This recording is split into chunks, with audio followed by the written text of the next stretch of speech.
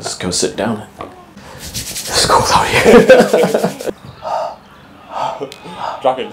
I know. So as you can see, it's quite gloomy out here, and my feelings for the issues that I'm going to discuss is also the same.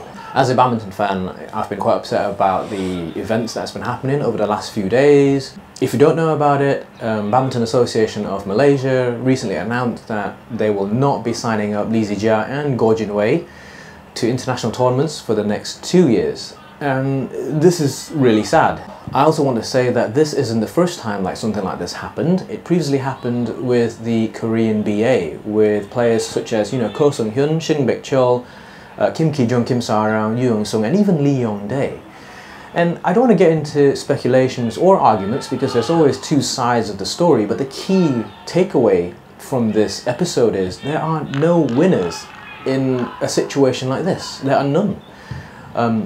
Not the players, not the member associations, not the countries involved, not the stakeholders, not the grassroots, not the tournaments, not the sponsors, not the fans, not badminton. So everyone loses in this situation.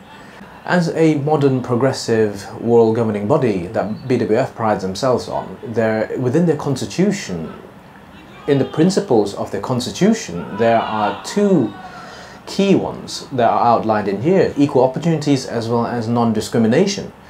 And I really like to see BWF take a stand on something like this. I understand that if it was a team event or a multi-sport event such as the Olympics, where member organisations really have to name their squad, but for individual tournaments perhaps this is not needed.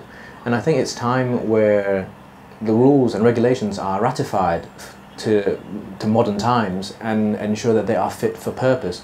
Us badminton fans, we want to see the best players around the circuit playing the best tournaments year in, year out.